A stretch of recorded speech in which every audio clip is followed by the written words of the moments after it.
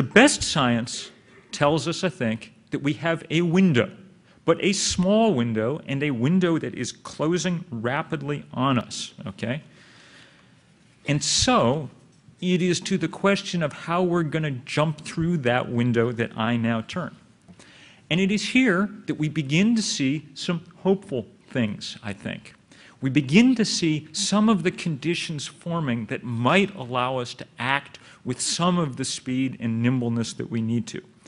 In the first place, public opinion is changing very quickly on this issue, very quickly. Hurricane Katrina blew open the door. Al Gore came through it with his movie. A lot of other things have happened that are really beginning to tell. There was a Gallup poll released yesterday. Twice as many Americans now say climate change is a serious problem as they did a year ago. 78% of Americans think that each American should be spending, as the question put it, several $1,000s to make their homes more energy efficient, okay, in case you're wondering if there's any kind of business opportunity here. 69% of Americans think that we should only be using compact fluorescent light bulbs in our house. 44% of Americans think that we should ban vehicles that get less than 30 miles to the gallon, which, given the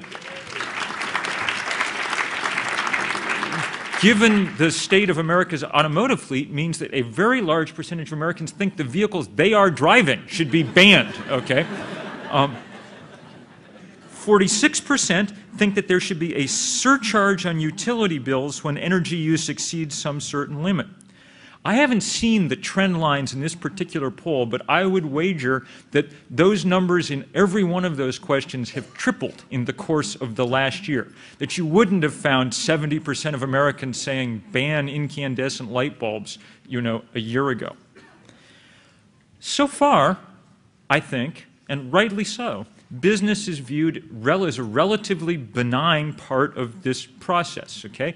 Reputation, the anger hasn't been at the business world so far, and partly that's because of the things that people are starting to do, which I'll get back to in a minute, and partly it's, maybe even mostly, it's because the political system has been so dysfunctional on this issue that it's allowed everybody else to look relatively good by comparison, okay?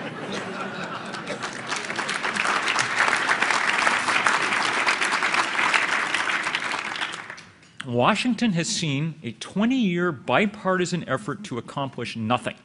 And it has been highly successful, and it's only been getting worse in recent years. The so-called National Energy Plan that the Vice President put together in the first year of the current administration will go down in history as one of the most short-sighted jokes in the history of policy making.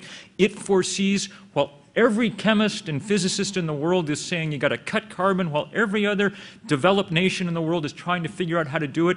That plan foresees 25–30% increases in carbon dioxide production in this country in the next generation. The administration last week, or 2 weeks ago, issued a report saying, yep, our CO2 emissions have been increasing 1% a year, and that's going to continue at least through 2020 as far as we can tell. The chair of the relevant committee in the Senate until last November, until January, was a man who, I mean, the person that the rest of official Washington chose, right, to run the committee, the relevant committee to deal with this, was a person who believed that global warming was a hoax. And when he had a hearing on this, the main witness he summoned was the novelist Michael Crichton to explain what was going on. Some of that remains in place. I testified in Congress last week on these issues, and some of it was inspiring and some of it was incredibly depressing to still have congressmen. Now, congressman said, I have here a copy of Newsweek from 1976, and there's a scientist there that said that there was going to be an ice age, so how would we know who to believe? You know, the sort of level of almost willful ignorance on these issues is amazing in our nation's capital. It is the last place in the world that still manages to convince itself, or some large part of itself, that the laws of physics and chemistry somehow are as malleable as the tax code, you know, and can be bent in whatever way. as a result of all this, okay, the beginning, but still quite modest policies of most of corporate America have been roundly applauded because next to that, they look very, very good indeed. Another result of that complete paralysis in Washington has been, and this is a very good result too, has been the explosion of state and local initiatives around the country. We've learned an awful lot with that sort of, with no outlet in Washington. That pressure for change has sort of fired off in 1,000 different places. And along the way, we've learned an awful lot of lessons that will pay off in coming decades about what works, what we can do, where the options are, all of that. But now it has to go to Washington. And it has to go to Washington quickly. And it has to go to Washington for two reasons. One, Washington is the only place central enough that we can begin the work of repricing energy, okay, which is at the bottom what's going to have to happen if we're going to see change of the scale we need in the time we need, okay?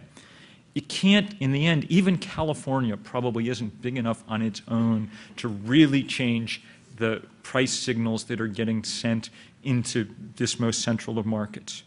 Two, and maybe in the end, even more important, only Washington can leverage the international involvement that we also need, okay? The greatest single mistake that we've made environmentally in the last 6 years hasn't been our own complete, unwillingness to do anything. It's been the fact that we've walked away from all international discussion of these issues. And only when we begin now to do something credible from the center is there any hope of getting back into those most crucial of discussions in some way that stands a chance of making a difference. And this is where it's going to be extremely important, both these areas, for business to really begin to step up what's going on. So far, as I say, the progress made in corporate America has been salutary and good. I think it's come for a number of reasons. One, by definition, business people are smart enough to realize and set up to realize the enormous savings possible when you use energy efficiently, okay?